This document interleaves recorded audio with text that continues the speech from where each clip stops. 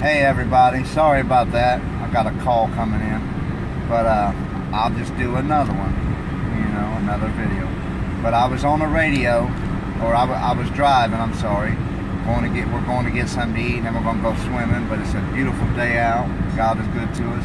And I was listening to K-Love, and the DJ got on there and said she liked the statement Toby Mac made. And he said, sometimes God will wreck your plans because he knows that your plans are going to wreck you. And that's so true. Sometimes we do stuff or we're planning to do stuff and we don't know that the outcome might be harmful to us, disastrous to us. It might hurt us, it might hurt people around us, but God's plan is for us to prosper and follow him and strive to be more like him. But I just want to get on here for a few minutes and tell each and every one of you I love you.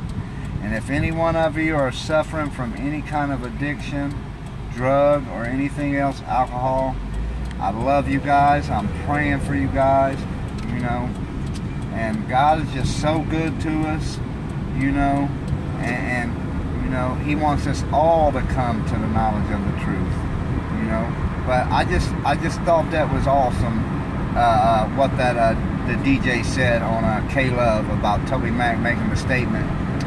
God will wreck your plans sometimes because he knows that your plans are going to wreck you.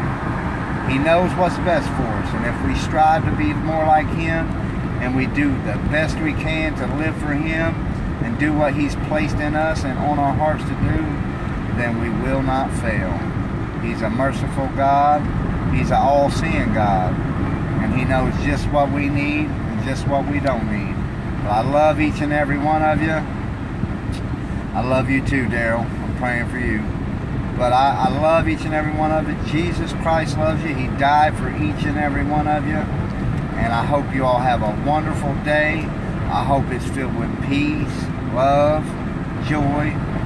And I hope to uplift and encourage you today, that I might make your day better, and that Jesus Christ loves you no matter what you've done, no matter what your past is like. He loves you just as much as he loves anybody else. He's no respecter of persons. But I love you guys. It's a beautiful day out. I hope you all have fun. I hope you all can rejoice in the Lord and be glad. This is the day he has made for us. Let's lift his name up. Let's honor him. Let's tell somebody about him. If anybody out there is suffering from any kind of addiction, I love you guys. I'm praying for you. I've been down that path. I was on heroin. I did crack. I did cocaine, alcohol, other drugs.